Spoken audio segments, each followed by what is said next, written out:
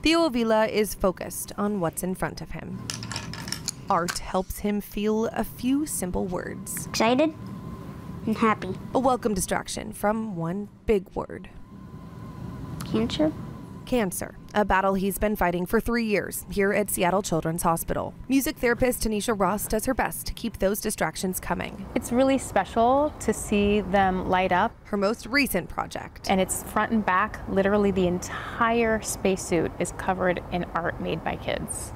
Is out of this world. It's pretty cool.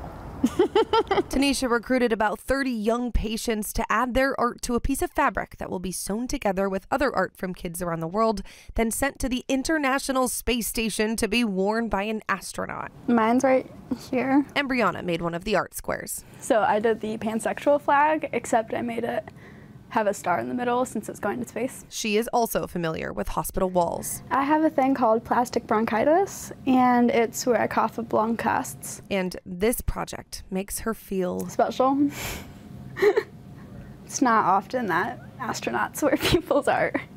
Exactly what Tanisha is hoping for. It just kind of gives them a bright spot in an otherwise dark time. It gives them something to look forward to when they come here.